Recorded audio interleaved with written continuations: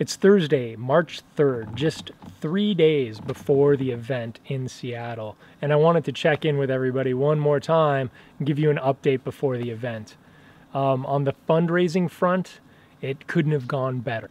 I was trying to raise $3,000 and I'm already at $4,600 or so. And you can continue donations all the way through the end of March. The team, 7 firefighters trying to raise $7,000.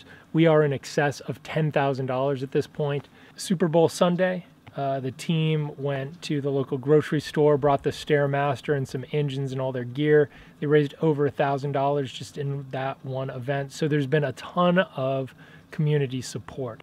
And sort of a last thought before we pack up and head off to Seattle is the fact that this is all about the Leukemia and Lymphoma Society and fighting blood cancers.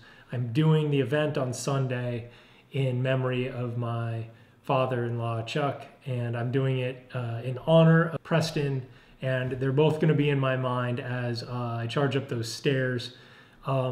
Everybody who's participated and backed myself or the team or the cause, thank you, thank you, thank you.